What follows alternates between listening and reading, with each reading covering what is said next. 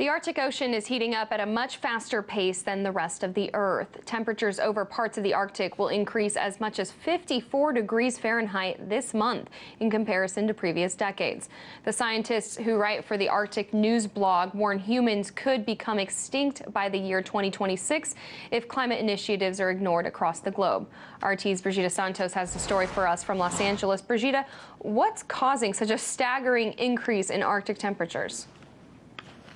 Simone, what's causing this is a variety of different types of feedback. Now, for example, when there is a lot of snow and ice, what happens is sunlight reflects back into the atmosphere. But as ice and snow begin to melt, we see the water increasing in temperature because it's absorbing more sunlight. And what this does is it causes temperatures to get closer between the Arctic and the equator. As a result, wind and storm patterns change, as can the direction of sea currents, which only works to pull warmer water and air into the Arctic. And this further heats up temperatures. The most dangerous thing about all of this is that it actually causes methane to escape from the Arctic seafloor into the atmosphere. And that's because carbon is usually absorbed and stored in frozen soil. But as that soil melts, methane is able to escape. And because carbon dioxide emissions don't reach their greatest impact for 10 years after they're released, we've really yet to see these effects. And all of this feedback could raise the global temperature 18 degrees Fahrenheit above pre-industrial levels, all by the year 2026. So without climate action, scientists are now warning that, quote, within just one decade, the combined impact of extreme weather, falls in soil and air quality, habitat loss, shortages of food, water, shelter, and all of the basic things we need to sustain life can threaten most, if not all, life on Earth with extinction.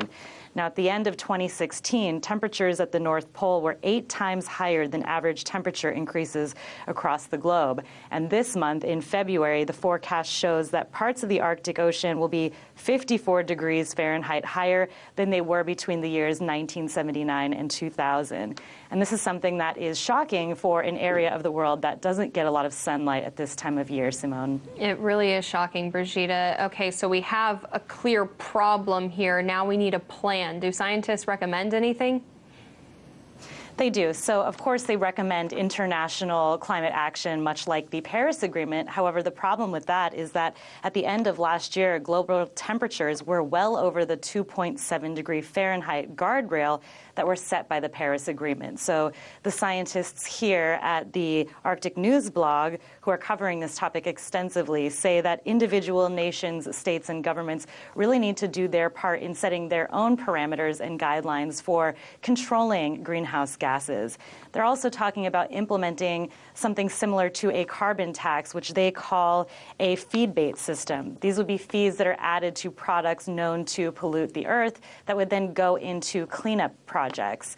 So that's something that they are recommending in order to lower the temperatures and prevent us from an extinction by 2026, Simone. 9 years, not too far away. RT correspondent Brigida Santos, thank you.